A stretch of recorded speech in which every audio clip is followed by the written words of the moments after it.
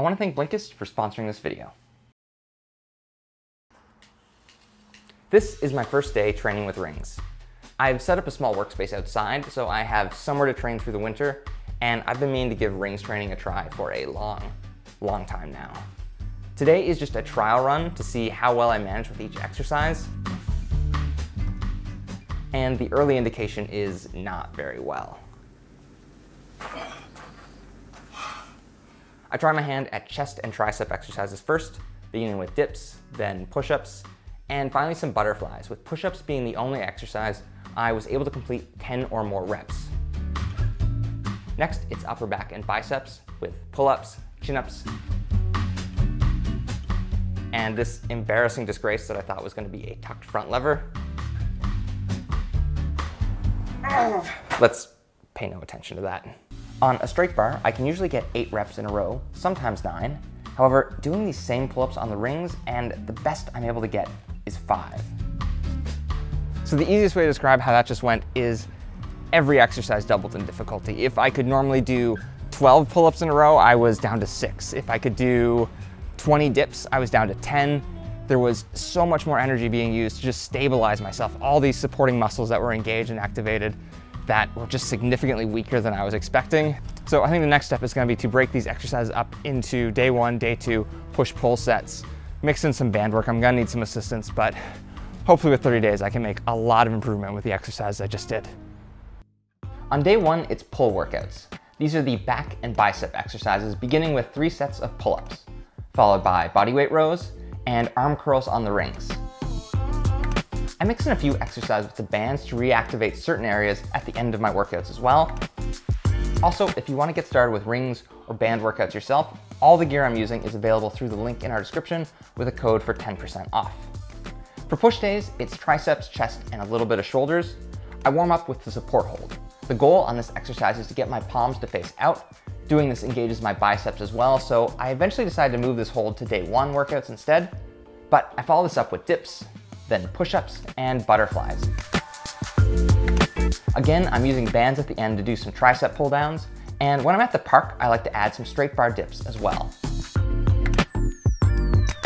I found the first week of these workouts to be absolutely exhausting, with muscles all through my back and shoulders feeling wiped out 2 days after a workout. This is totally different from weightlifting. Also, my forearms got pretty bruised from doing the support holds for 30 seconds at a time, so that was fun. Whenever I try new fitness goals for this channel, there's always so much that I don't know going in, and I'm absolutely certain that's true of the rings. In fact, there are exercises I'm almost certain I'm not doing properly while struggling to pinpoint what these mistakes actually are, so I've made an appointment to meet with fitness trainer Rula Fahim to see where I'm making my mistakes and how to progress over the next 3 weeks. So the last thing I want to go over as we're getting into finishing our warm-up is priming the false grip hold. Now again, false grip hold is fundamental for any advanced level ring-based exercises. So what you're going to start off is you're going to create a V shape through your palm. You're going to allow that ring to fall through that V shape. And by the time it falls through, that ring is going to go through the meaty cushions of your palm.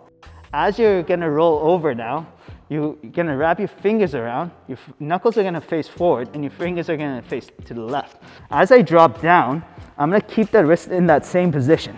And now if you look at the alignment of my forearm with the alignment of the rings, it should be a pretty neutral position. There you go.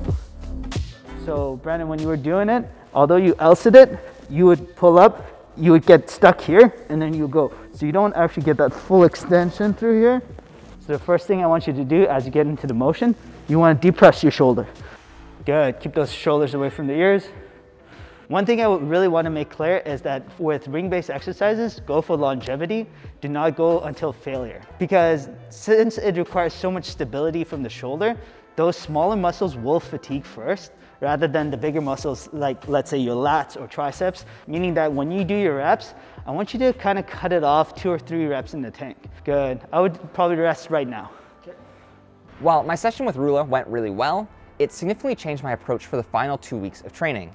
Rula recommended I give up working on the tucked front lever with the rings and just work on eccentric training using a pull-up bar, as trying this on the rings too early only makes the work more difficult. Second, he recommended I avoid training until failure with the rings Instead, the goal is to stick with more sets of 3 reps for dips and pull-ups specifically, paying close attention to my technique and the muscle groups I'm activating with each exercise. If I still have more in the tank after 5 sets of 3, I'll lower the rings to do assisted dips with more reps, or on a straight bench where the movement's controlled. And for pull-ups, I'll attach a kettlebell to my workout belt so I can do weighted pull-ups on a straight bar. This is a more controlled range of motion and means I can safely push myself to failure without the same risk. On pull days, I'm also working in time to continue training my wrist strength for the false grip, as it will only become more important as I try to move on to more intermediate exercises like the rings muscle up. And I try to keep the false grip through my pull-ups, bicep curls, and bodyweight rows. The other major technique note I'm trying to work on is keeping my shoulders dropped for every push and pull exercise. As I get tired through my workouts, I tend to pull my shoulders up, which shifts the muscle groups I'm engaging, and this was a major reason it took me so freaking long to learn the muscle up when I attempted that last year.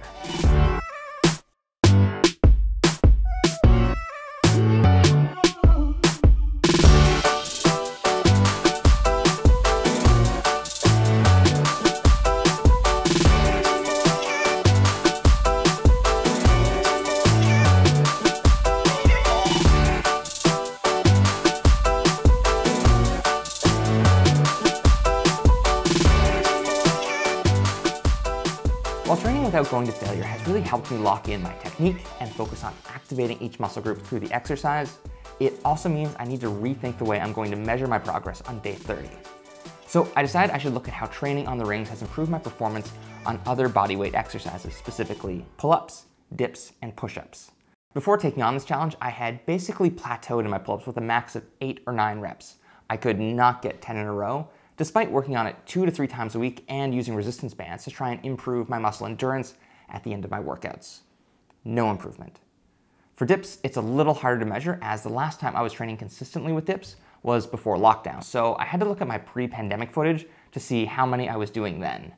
Usually they were sets of 12, but with a lot of reps where I was leaning too far forward or bringing my shoulders up, which again compromises the form, so I have to guess. Back then, I probably could have done 10 or 12 reps, but again, that's a guess. So we were able to make an appointment to work out at an office gym to see how much I've improved after 30 days on the rings. I take 15 minutes to warm up my shoulders, chest, and back, and then it's time to see if 30 days on the rings has actually improved my overall upper body strength. My first test is with pull-ups.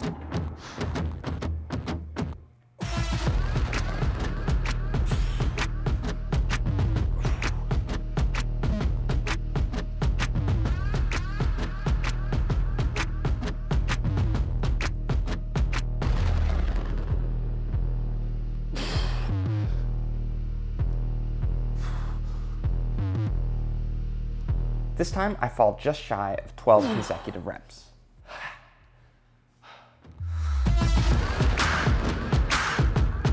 The dips, I try to remain intentional with my form, following the exercise through a complete range of motion, and on that level, this is already improvement from where I was just 30 days earlier.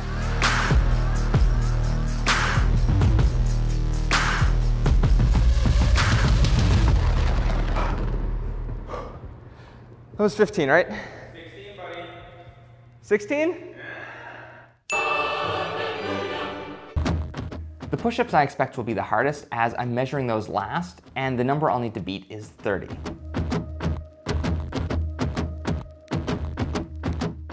This time I fail on push-up number 29. Oh. Ow. So I improved by 2 reps on pull-ups and what I think would be a 4-rep improvement on dips after 30 days of beginner rings training. As happy as I am with these numbers, I think the most notable improvement really is my control and balance on the rings themselves. When I compare where I was just 3 weeks ago to the point I'm at today, I have far better control over my movement, the reps I'm doing are clean, and I'm activating a full range of mobility with each rep. I think working on this challenge really taught me the value of being patient with my workouts. Rather than charging it forward with more reps and weights, the goal was just to focus on technique and engagement, and doing that actually improved my reps in the pull-ups, which is something I've been stuck at for months. My next goal with the rings will be to learn the ring muscle up, and hopefully that is a video I can share in early 2021. I want to say thank you to everyone who's been watching through this truly insane year. I hope you guys stay safe through the holidays, And even though 2021 isn't going to be like a flip of a switch, I hope as time progresses you all have a much, much better year than the one we just had. Thank you for watching, and I want to thank Blinkist for sponsoring this video. If you ever wish you could read more books but don't find you have the time, then you should check out Blinkist. Blinkist takes nonfiction books and condenses them down into digestible 15-minute segments that you can read or listen to while on the go. I find Blinkist great for checking out books I'm curious about, but I'm not necessarily going to buy and read the whole thing.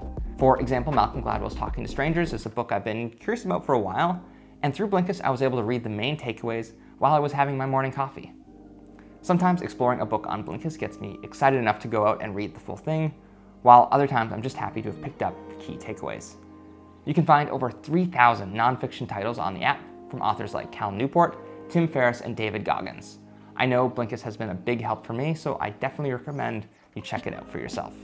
The first 100 people to go to Blinkist.com/goalguys are going to get unlimited access for a week to try it out, and you'll also get 25% off if you want the full membership and the benefits that come with it. Again, go to Blinkist.com/goalguys and explore the best titles in nonfiction, conveniently made accessible in 15 minutes or less.